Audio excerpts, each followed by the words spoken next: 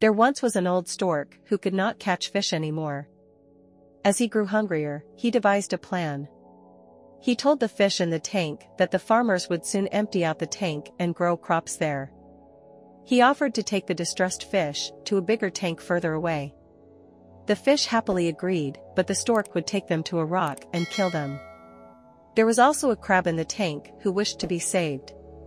The stork, thinking he could try some new food, agreed to take him. However, the crab quickly noticed the fish bones on the rock. He immediately dug his claws into the stork's neck and killed him. He then went back to the old tank and informed the other fish. Moral: a sharp mind is your greatest strength.